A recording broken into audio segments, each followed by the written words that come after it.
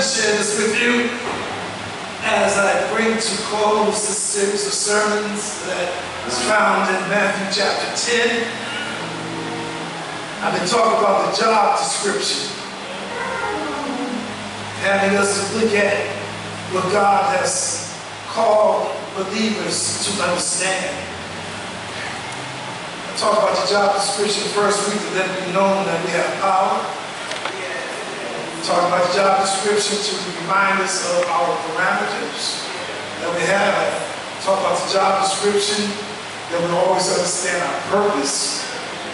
Talk about the job description that we might understand that God has given us prospects. And today I want to just share with you that the job description has a promise.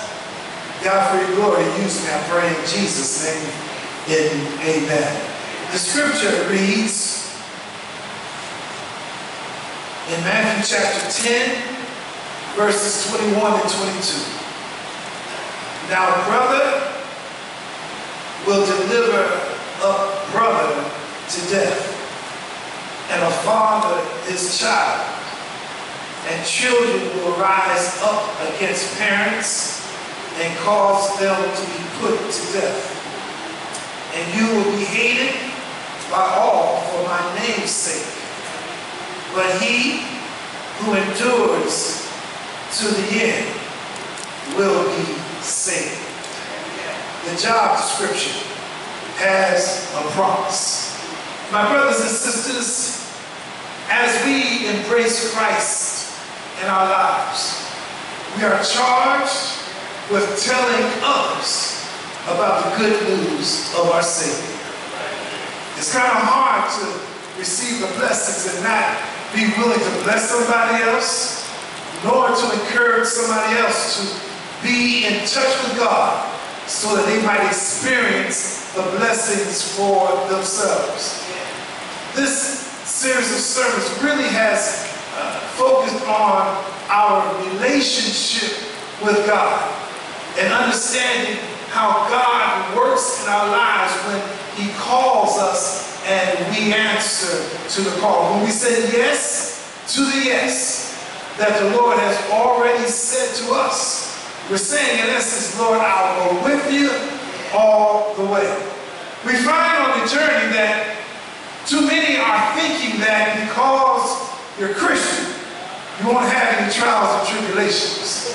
Too many of us think that because we're Christian, that everything is going to be rosy, that we'll never have any problems, we won't have any challenges, we won't have any ups and downs, we won't have folk working against us. I got news for you. In the world in which we live in, Christians are under attack as well as others who are under attack for whatever reason it may be. But God is trying to say to those who have said, I will carry the message of Christ, that there will be times on your journey that things will not be as you want them to be. When we look at our people and our history of our people, God has been the one to see us through.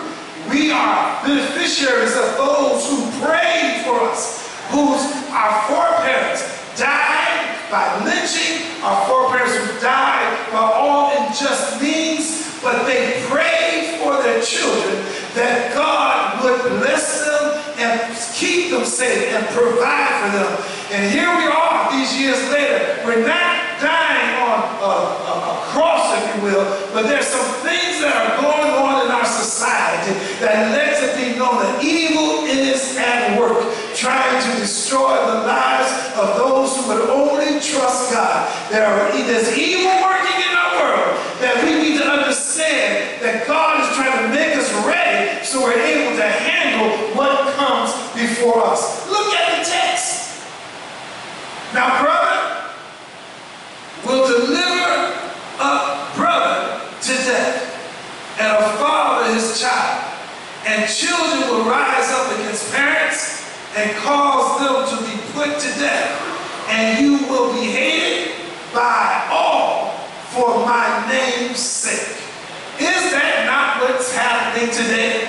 Here we are 2,000 years later, the land of the free. Right now, in Washington, D.C., there are people who are spewing hatred in the land of the free and the home of the brave. There are people who are spewing hatred simply because of the color of their skin. Some think because of white privilege and because your skin is brown and black that you're not worthy of anything. I got news for you. This is the real world in which we are living that the Bible addresses from 2,000 years ago to right now. And it's time for us to open up our eyes to be aware of what God is saying to his people.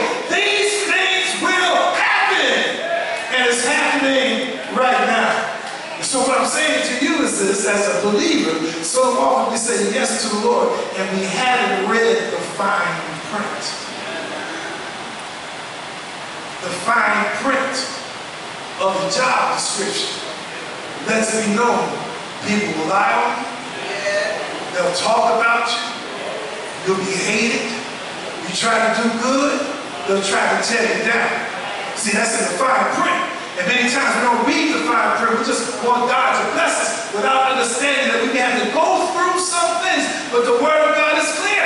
We look at brothers killing one another today. We are looking at it right now, every day on the news, something crazy going on. How children and parents are getting along, and parents killing their children, and children doing the same to their parents. We look at our world, sisters, our black sisters fighting one another, our black brothers fighting one another. Look at what we're doing, and God is saying in the word, something is missing on our part. We want the church to grow, but we don't talk about Jesus. We'll talk about everything else, but we won't talk about Jesus. It's time for believers who say God is the head of their lives, that God is the one who woke them up this morning. It's time for believers to start saying the name above every name is the name of Jesus. It's time for believers to take up that cross and follow him and believe that God will see us through. We got to tell somebody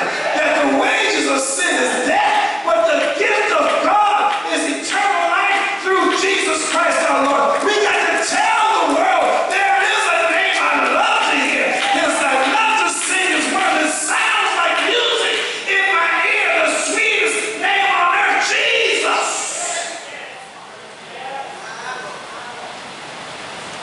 You don't read the fine print. The fine print says you got to go through some things. The fine print says there'll be trouble on every hand. The fine print says that not everybody's going to like you. The fine print says that people will try to pull you down simply because of who you are. But when you read this text, the word but is there. All these things happen. But brother to death, father, child, children, rise up against parents and cause them to be put to death. You're going to be hated for my name's sake. But a lot of times we miss such an important three-letter word. But God tells us some things. And they make us feel kind of down and out. But, and when I look at the word but, it means that there's something that's coming after that word that's going to help us understand a little bit more. But, people will lie on you, but, people will talk about you, but, people will try to pull you down, but, people will cast your name to the side, but, this is a key word in this text, and the word says, but he that endures to the end shall be saved. Endure, we need some hanging in for. I'm going to hang in there. I open my mouth to the Lord, and I won't turn back. I will go. I shall go to see what the end is going to be. We need some folk who are willing to hang in there. Sometimes it may get rough. Sometimes you may have to shed tears. But don't you know that weeping may endure for a night? But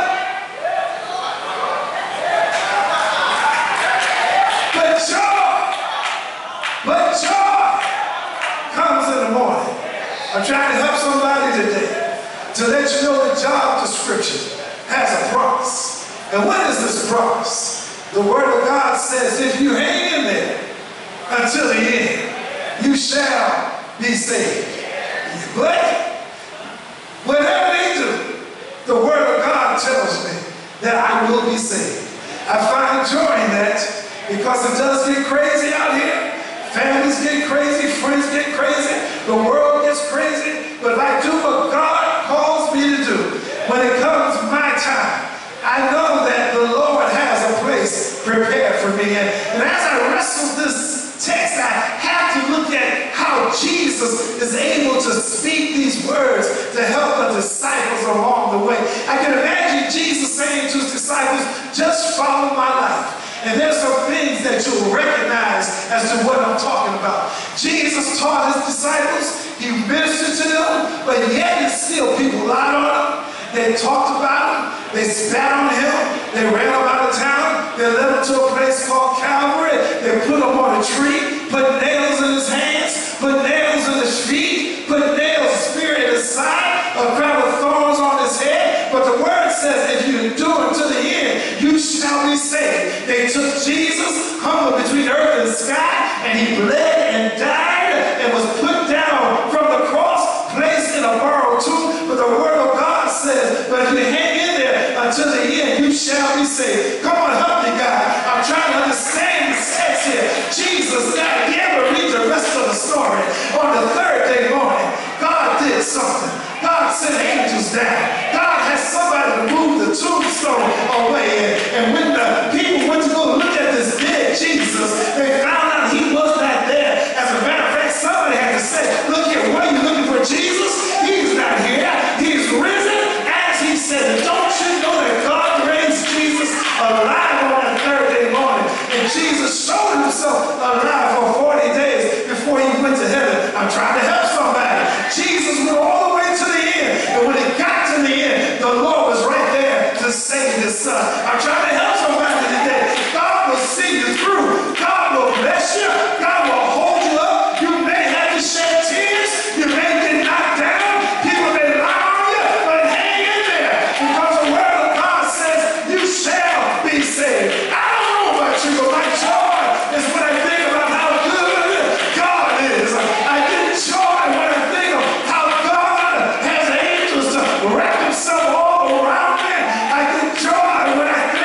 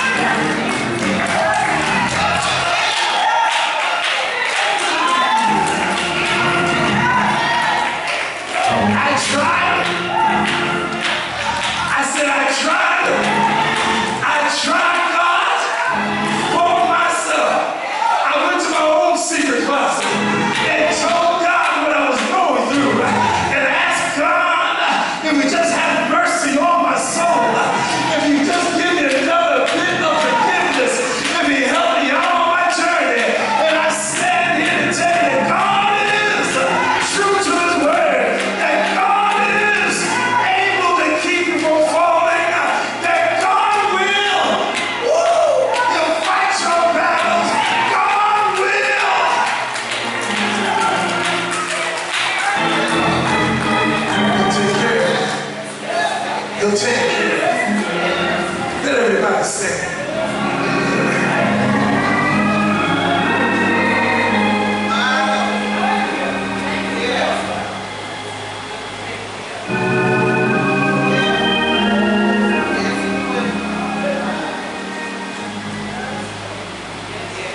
I know he will.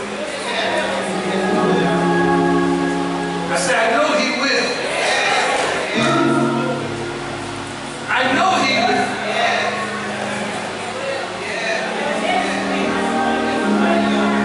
Somebody pray for me.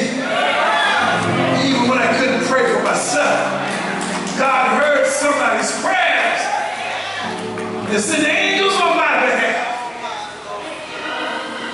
I stand to tell you, he will take care of you. No matter what may be the test, God will take care of you. This is his promise. But you got to be willing to hang in there. Huh? You got to be willing to hang in there. Don't give up. It may be dark right now, but don't give up. Keep your faith. Keep your trust. Keep your hope in God. I want to pray for you, but then I want to extend the invitation. God,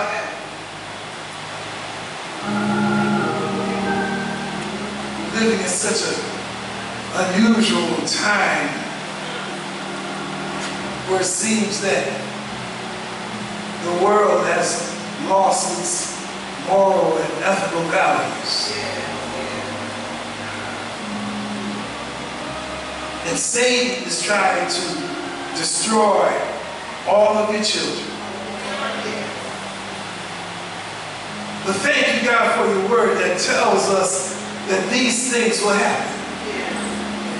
And you just asked us to hang in there, to endure, because you're going to see us through.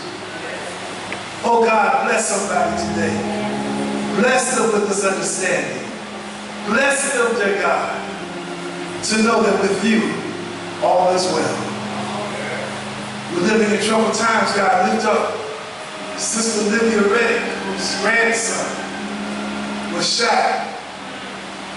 She's going through something, God, because we're living in a mean world where people will just shoot one another senselessly. God, let Sister Reddick hold on. Let her hold on to her faith, God. Let her hold on to her faith and not let go. And it's not just Sister Reddick. We have others right now, God, who need to hold on to their faith. So I'm asking for empowerment, God. I'm asking for strength, God. I'm asking for our parishioners who are going through something to know that, God, you will see them through.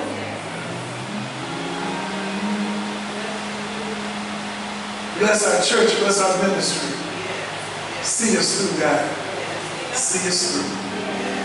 And God, because we know who you are, you put a smile on our face.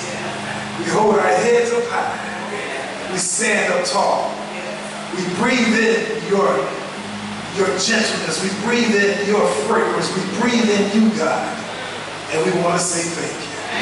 Because now we know that we can make it. Yeah. We can make it. We've been empowered today. We can make it by knowing the joy that we have because you are our God. We can make it. So Lord, hear our prayer of thanksgiving that we offer to you in Jesus' name. Amen, amen, amen. I woke up this morning